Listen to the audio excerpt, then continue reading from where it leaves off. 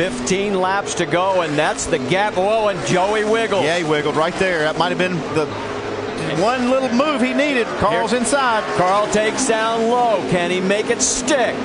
Side by side through the corner. Yeah, he's going to have to hang tough right here, try to get in the gas, but you got to be careful coming out of the corner. Joey holds on for the moment, and look who's right behind both of them. Here comes Clint Bowyer. A great three-car battle with 14 laps to go, and Carl going for the lead, and he's got it. Oh, he's got it clear now. All clear. Great work. Green flag is in the air. Does he get as good a start this time? No. Here comes Joey. Yeah, Logano's there. I think Carl spun the tires a little bit that time. Through the corner. Still on his fender. On the high side. Logano going for it. They're down the backstretch. Logano with a half a car length on him.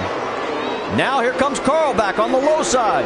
Oh, Carl slips a little. Come on, he's sideways. Oh, now he gets into Joey. Joey's into the bar, and the car's upside down. On his side is Clint. Yellow's out. Yellow is out. Yellow is out. Wallace gets into it. The 14 of Bliss gets into it.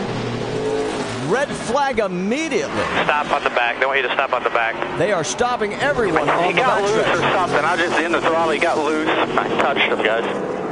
These guys are just seeing Man, make what sure they happened. know that is not my intent. Not at all.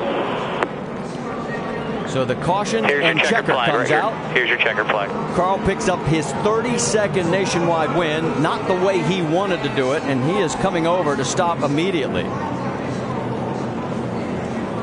And he and Joey are talking. And obviously we will try and talk to both of them. And, this is not one of those heated situations like we had last week.